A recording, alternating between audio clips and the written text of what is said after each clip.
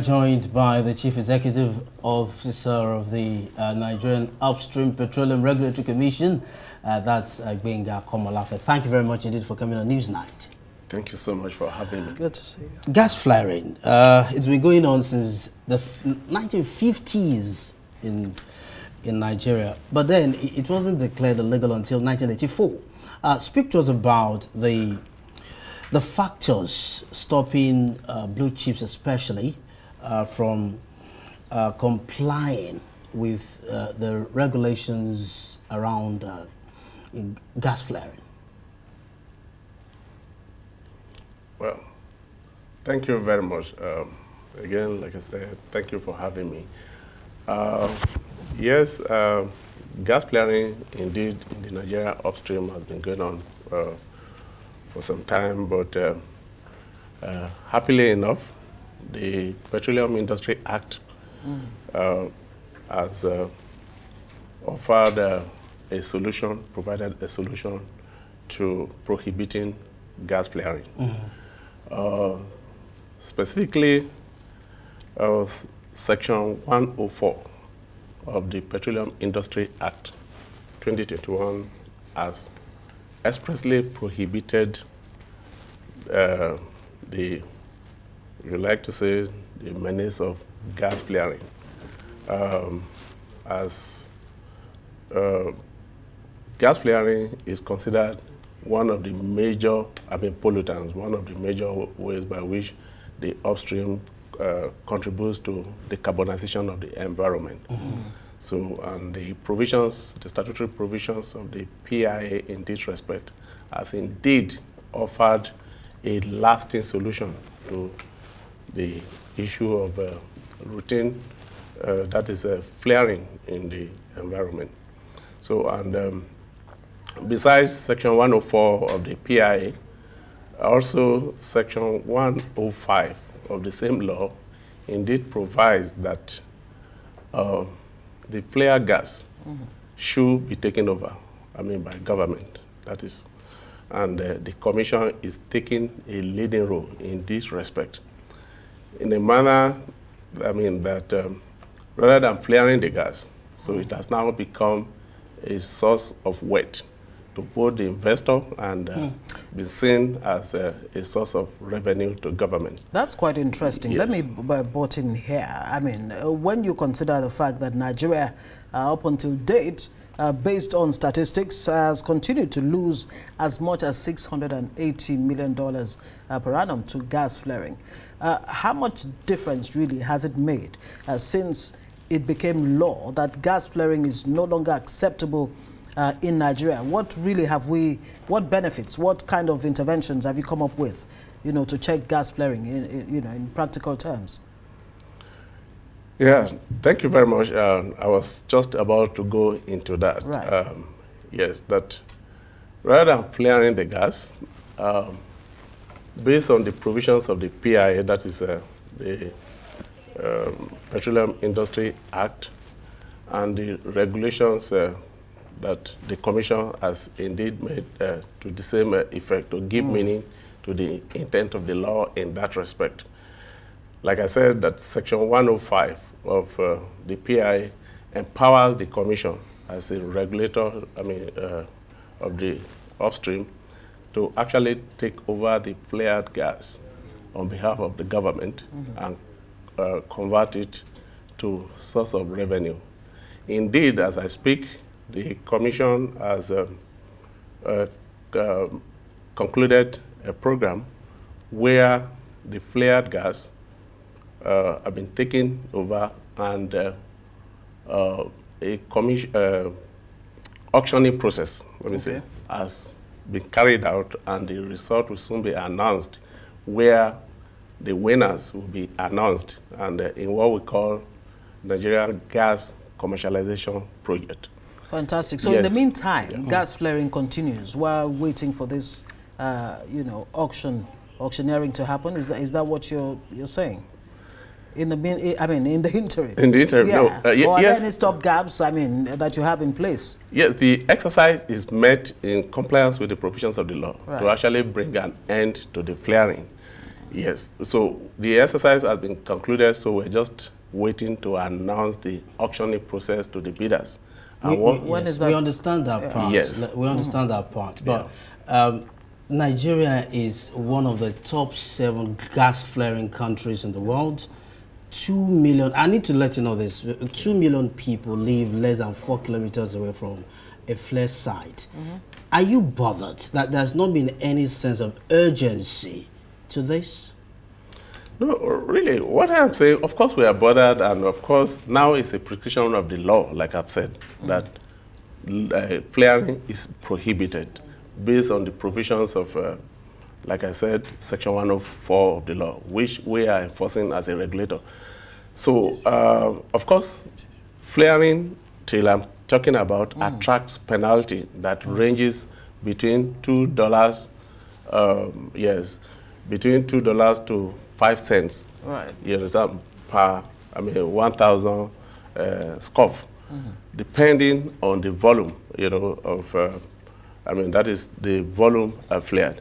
But the essential thing is that that has now been realized that that the Commission has concluded this program. So any moment from now, winners of the bid will be announced. And once that happens, the nation is going to be realizing, rather than gas being flared to pollute the environment, the nation will now realize, it will now be a source of revenue to both the investor and the nation.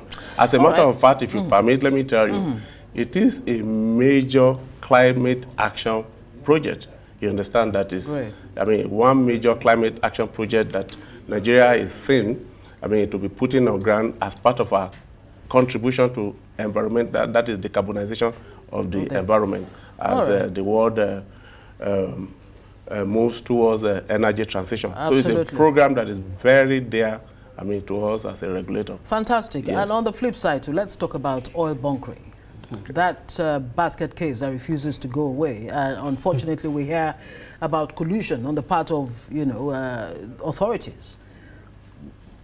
I use that word deliberately, and advisedly too, so that I'm not re-echoing what Asari Dokubo said. Maybe it's, everybody has heard it, might as well say so. But let's talk about what oil bunkering is doing to Nigeria's economy and what you, as a regulator, are doing, to minimize, if not to totally eradicate it. And I'm also worried, about the destruction of an oil-laden vessel recently. As well, we're told by the company that handled, this oil vessels monitoring, that it's to send a signal to would-be oil bunkerers that it's no longer business as usual. Are there no alternative ways of addressing, checking oil bunkerers without necessarily destroying the oil vessels, and further complicating the environmental impact?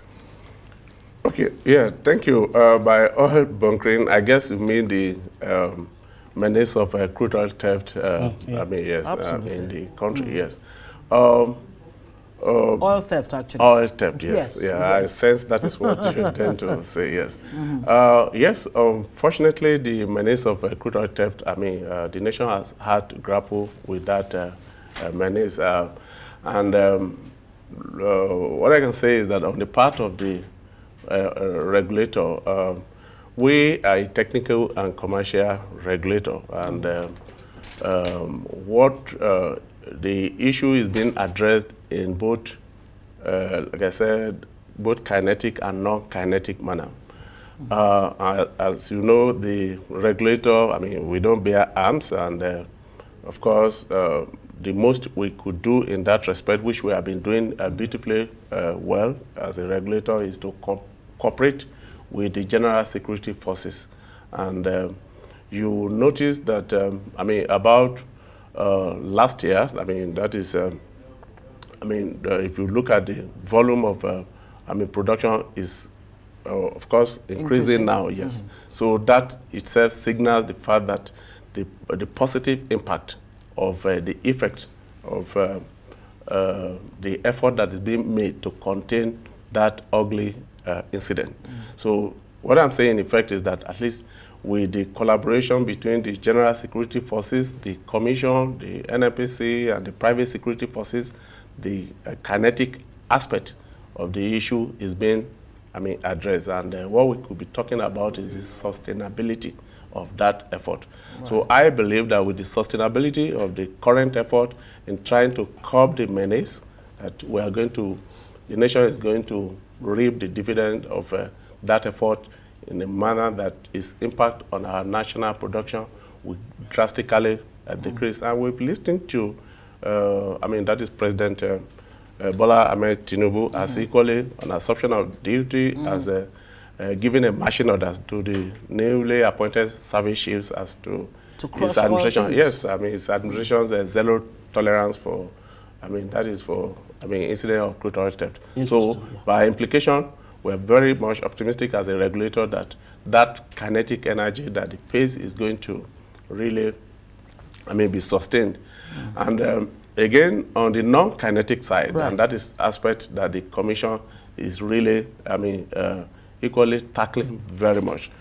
On the non-kinetic side, and we as a regulator, we're embarking on a number of, that is multilateral measures, at least to complement the effort of the General Security Forces that is in tackling the issue of crude oil theft. Exactly. See, I was actually going to, I was actually coming there because reports say much of this stolen oil is exported to foreign countries or refineries or storage. So what do you do? What have you done in terms of bilateral and multilateral relationship with other countries to check oil theft in Nigeria?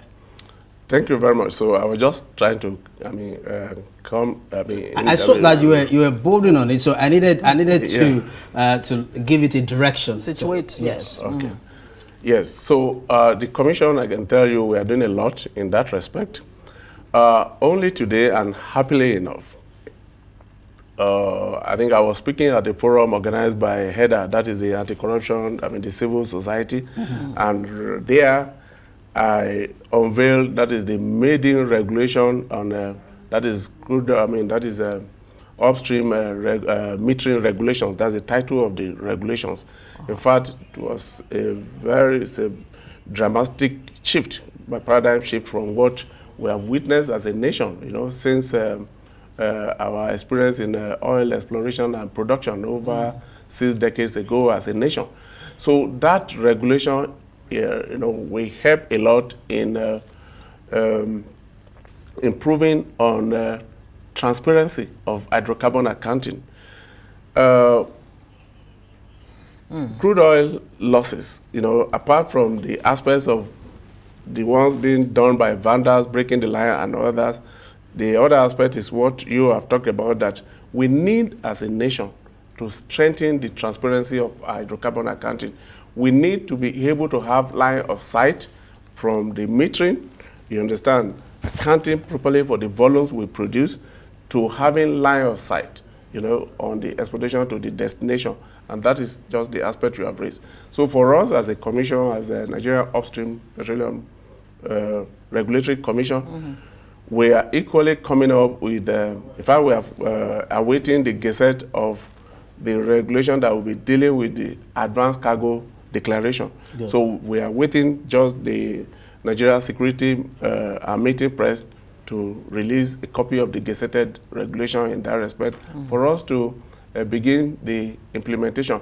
So what that regulation tends to do is to answer the question you have raised, so that by the time we begin to implement the provisions, robust provisions in the regulation, the nation will be able to have line of sight into the volume that is loaded, evacuated from our terminals up to the destination point. But who are so those we'll have the DNA of the vessel, the DNA of the vessel, right, the volume and all that will be in the database, and there will be, it will be easy on real-time basis to have, an audit trail of whatever is loaded and whatever is discharged. Does this have to do with the MOCs, the multi, the MOCs and IOCs? The MOCs, we've heard they falsify data and not necessarily transparent as far as the gas flaring is concerned.